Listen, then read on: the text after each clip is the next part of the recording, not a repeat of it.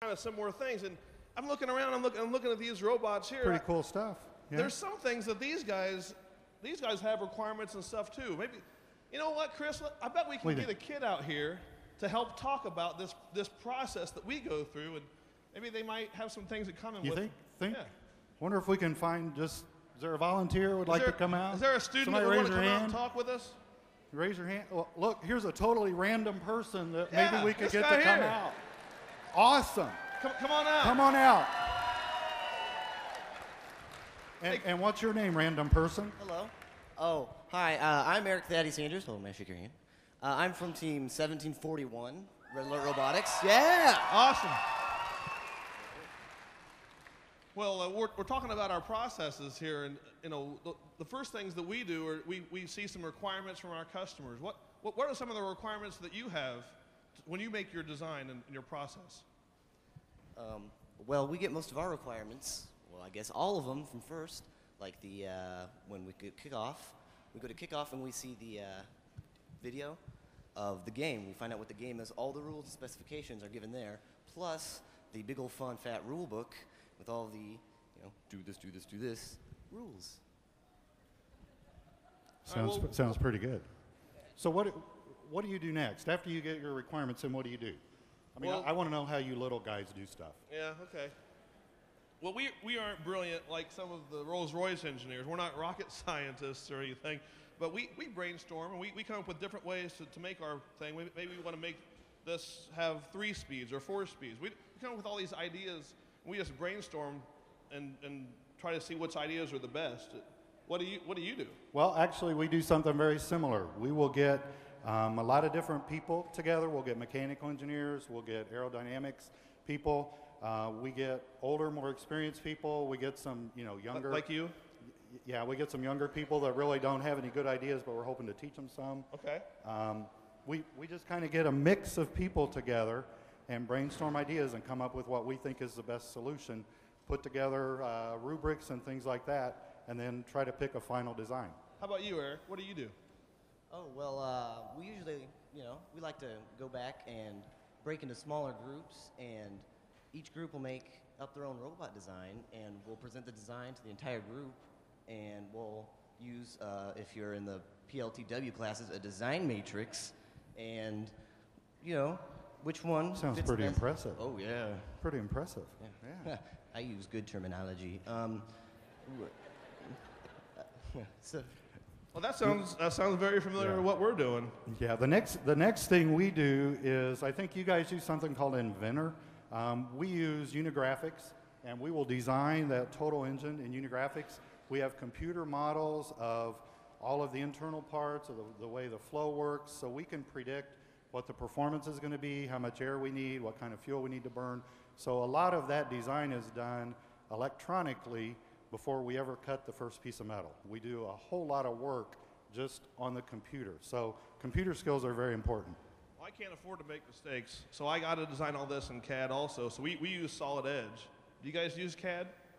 Yes, we do use Inventor, and being the previous Inventor captain, it's a very useful. Wow, Inventor captain. Oh, wow, that's impressive. It's a prestigious. It's very prestigious. He might be a good team member someday. Huh? You might be a good team member someday. Oh yeah. Yeah. Well, the next thing we do is a lot of testing. I know that you can do a lot of great work on the computer, but the real test is when you get the engine, you put it together. We do a lot of testing of piece parts. We'll do compressor rigs and turbine rigs.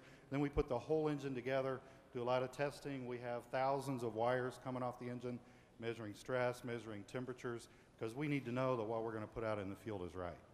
Well, this thing's been tested actually on these fields for the past 6 years. The iterations of this design started in 2002, and we eventually made it a product in 2005, a predecessor of this design, and now it became this design this year as a new product. So we've tested this a lot, the intricacies of the guts of this. Well, do you guys test your design, or do you just ship it away? Oh no, we usually test it. It's well, we like to build, if we can, this arena, or at least some part of it, and make sure that oops, we're going to run into the overpass. That's not good, and lots of testing. It's good. Now, where do you send that thing when you're done testing? Well, when we're done, we send it to helicopter OEMs. This engine goes to Bell Helicopter, goes to MD, a lot of other smaller companies, and really our real test is when our customer gets the engine. So it's important to us to ship on time. A lot of times we'll have financial deadlines, and so we've got to get the engine out when the customer needs it. You don't have to worry about that, do you? Well, if I don't have this thing ready for shipment when these teams need them, they're not getting sold. Some teams, even during week one of this competition, they got to have it next day. And we try to do our best to get it out so they get things the next day. Do you guys have ship requirements? Well, gosh, that's a good coincidence. We do. We are allowed only. Is there any 6 penalty weeks. if you don't ship on time? Oh no! If you don't ship on time, you are not going to be competing. If it's not in the crate and ready to be picked up, you're gone. That's pretty tough. For me, my last real big step is when my customer gets the product, because these engines are used in helicopters that fly for police. They fly for emergency medical.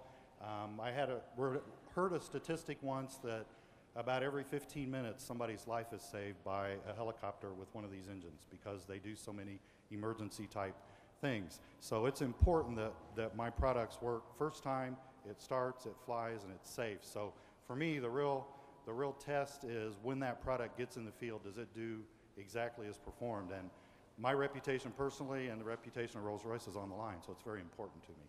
Speaking of reputation, if this thing doesn't work, I'm out of business. So my customers have to get a good product, and it needs to work right. So, and I appreciate my customers, so thank you. But Excellent.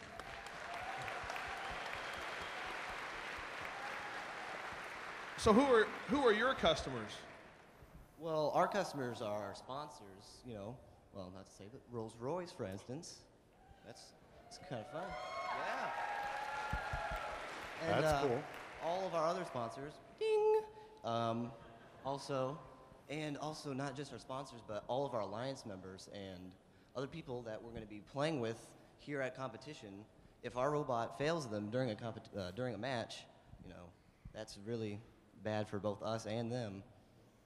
Andy, it's really this really wasn't what I was expecting, but it's kind of interesting. It sounds like what the first kids do and what you do as a small business and what I do in a big business, they all seem pretty similar. It's like the same thing. Yeah, it's almost like they're learning skills that could be useful when they graduate from college, maybe go to work for a small company or a big company, something like that. Well, these might be marketable skills they're learning. They're learning things that I want to hire, and I want to hire them before you do. Well, I want to hire them for more money. Well, okay. But you're gonna have to step it up. Yeah, we'll try. We'll try. I think we're about out of time. We are. But I think we have to run the commercial. This sounds like a commercial moment. Doesn't it sound like a commercial moment? I'm going to get back here by my product. Eric? Let the commercial roll. Handy Mark Super Shifter, $360.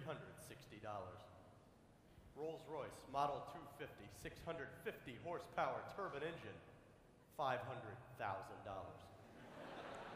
Creating the first experience for students, priceless.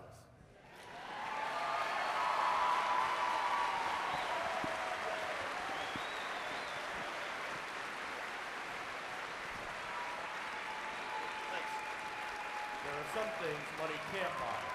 For everything else, there's NASA grants.